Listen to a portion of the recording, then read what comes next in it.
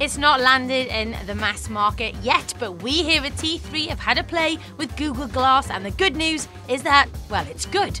We only had to play with it for a couple of hours, but in that short time, you can see its uses and the tech behind it is fascinating. So let's start with the way it looks and the basic ways you're going to be using it. Now, some people are saying you will look like an idiot in it, but I didn't find it that bad. I usually wear glasses, so I'm used to having something on your face. If you're not, then you might get a while getting used to it. You'll have to do a few adjustments when you first put them on. So you have to move the screen to get used to it, and also move the frame so it fits your face, but you're pretty much ready to go from the off. Okay, Glass, take a picture. On the flexible body, there's a trackpad on the right-hand arm that you can scroll through menus and control Glass if you don't fancy using voice control. It's simple to use, and we had a few wrong turns, but we found ourselves using more and more of the touchpad, especially in noisy locations instead of using voice. Now, what can you do with Glass? All you need to remember is the command OK Glass and then what you would like it to do. So as you can imagine, taking a picture, recording a video is simple, but Google search is where you'll have the most fun, and we found Glass most useful. OK Glass, Google, do I need an umbrella tomorrow? No, rain is not expected tomorrow in London. The forecast is 31 degrees and partly cloudy.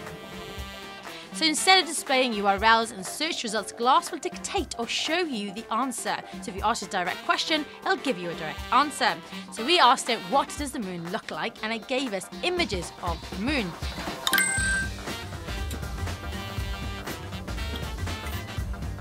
It's a much more intelligent way of browsing, and you can also do things like Google Translate. Ask it how to say something, and also do conversion and maths. How do I say good morning in Italian? Buongiorno. How do you say goodbye in Japanese?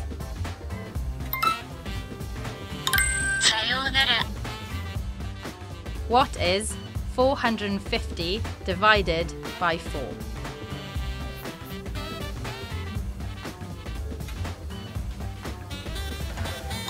Answer is 112.5. Now, for the most part, using voice search was pretty painless. It got confused with similar letters like P's and T's and B's, but as long as you saw it clearly, it gave us the results we needed. Okay, Glass, Google T3. Oh, I saw MP3 now. Yes, 3's got now.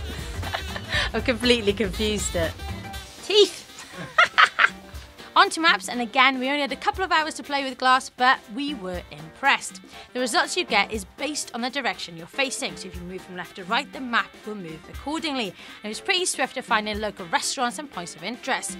Good news for us here over the UK, because you usually have to wait that little bit longer for location-based information. Okay, Glass, get directions to nearest sushi restaurant. Yeah, Yumi Sushi, that's right. And then that, if I walk this way, it changes.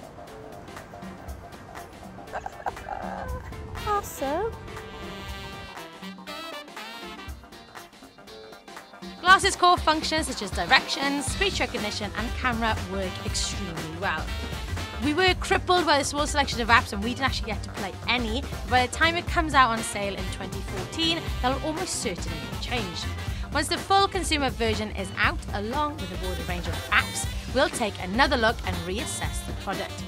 But for now, it's safe to say that Google Glass is a unique and potentially great product at a very early stage of development. So we're told the US should expect a consumer product by the end of 2013 and the UK at the beginning of 2014. For the latest on Glass and Google, keep a look at t3.com. Okay, Glass, Google pictures of Ryan Gosling. Yeah. I'll just have that constantly on. No one will know what I'm like. There's constant pictures of Ryan Gosling.